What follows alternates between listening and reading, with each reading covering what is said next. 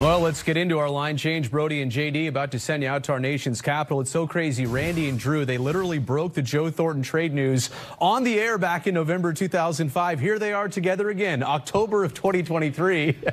Guys, how does this sink in? I know Joe hasn't played in a while, but the news and the way he said it, it still hits home. Yeah, it does. And first of all, that might be the best retirement announcement / video that I've ever seen. That was typical Joe Thornton. It was done perfectly. It really was. The one thing that struck me with Joe, though, as soon as he got there, and JD would be able to speak to this more than anybody, is that you were part of it.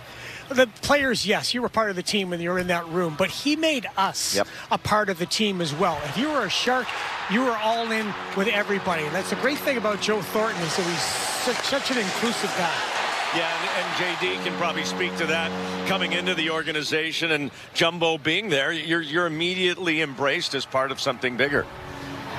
I mean, when the NHL changed the rule to no roommates, he still has to have a young guy as a roommate to bring him in on the road and have him be part of the team. So I mean, that just speaks to Jumbo. He's such a, like Drew said, it's to the trainers, to the away locker room attendants, everybody's part of the team when he's around.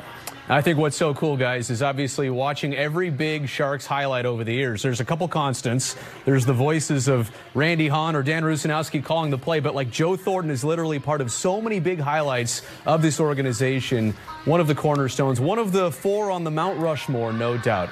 Guys, have a great call. We'll see you back here for intermission.